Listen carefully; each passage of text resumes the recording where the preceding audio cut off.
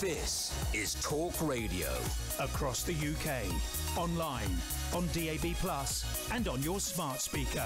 Claudia-Liza on Talk Radio. Let's take a look at tomorrow morning's front pages. Joining me now is Tom Spencer, Chief Organiser of the London New Liberals and political commentator. Tom, good to have you. I suspected that there was going to be a mixed bag with the front pages tomorrow morning because there's just no real lead story, right? However, the story that it looks like only one paper was able to manage to get it before it went to print. The Queen being sent to hospital. We only got news of this just a few minutes ago. I don't know how the Mirror got it on the front page so quickly. It's always an extremely worrying thing to hear that the Queen isn't in perfect health, and I think recently we have seen her have to cancel her trip to Northern Ireland, as well as walking with a cane for the first time. But I do think it's worth remembering she is a 95-year-old person. It's quite normal for people of that age to be in and out of hospital quite regularly. Yeah. And until we hear more, I don't think we should speculate too much. No, indeed. Buckingham Palace said, nothing to worry about, just preliminary investigations. However, definitely more details after that cancellation of that Northern Ireland trip. However, a story that is more common than other stories right now on the front pages tomorrow morning is the booster jab, the Pfizer booster jab, getting more details as to how effective it is. The headline on the Times, a booster dose for Pfizer vaccine offers near total protection. Could this be a game changer? This is incredibly exciting, really, because we've not properly committed to the booster jab. If you look at daily vaccination numbers, they're still very, very low.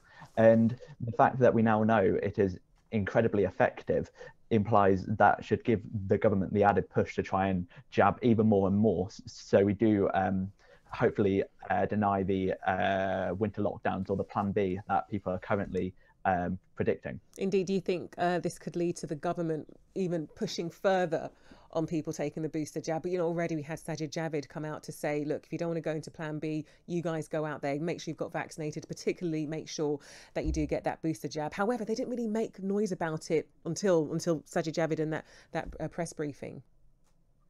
It seems the government are currently signalling that they're going to move down from a 6-month requirement to a 5-month requirement from your second jab to your third one.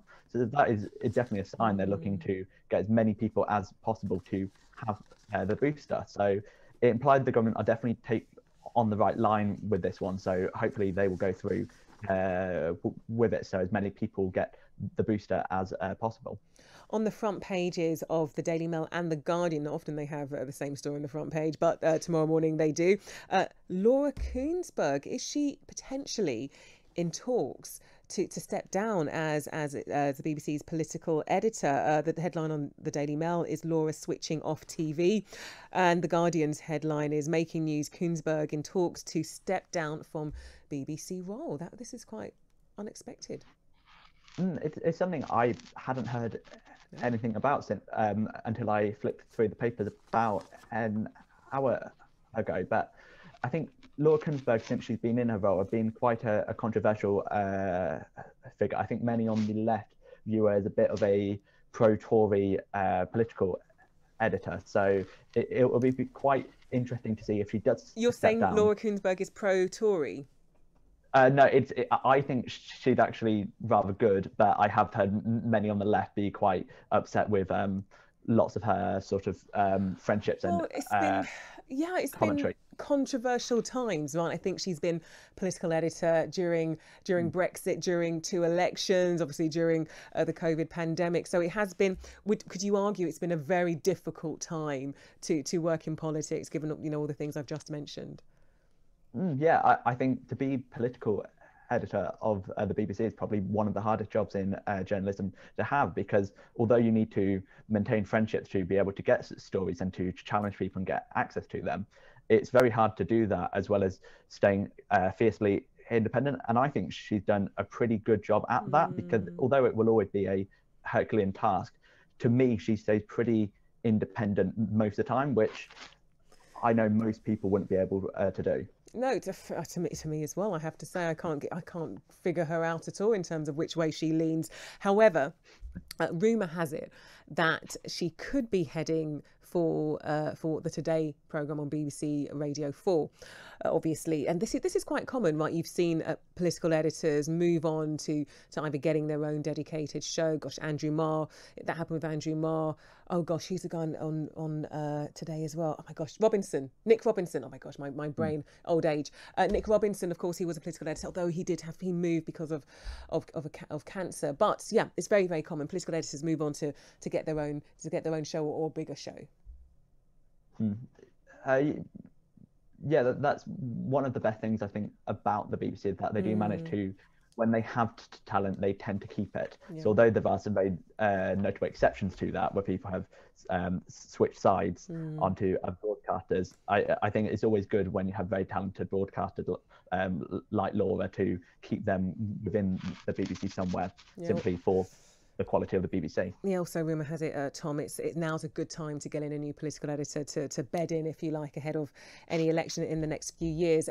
Let's move to the Eye, shall we? The headline there, this is a very, very different headline to all the other papers. Missing vaccines minister. They're saying new Minister for Vaccines and Public Health has made 0 national media appearances in the 6 weeks since getting the job. That's a big deal, it seems.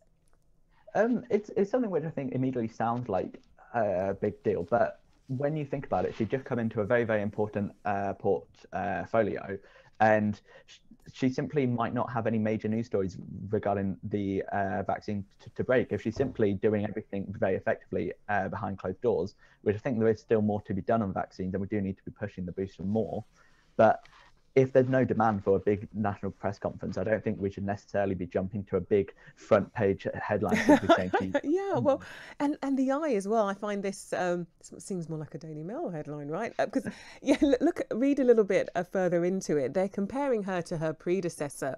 Nadhim Zahawi is obviously now Education Secretary. But yeah, they say her predecessor, Nadhim Zahawi, was a popular, trusted communicator who used regular TV appearances to drive home the vaccination message. Is this headline news?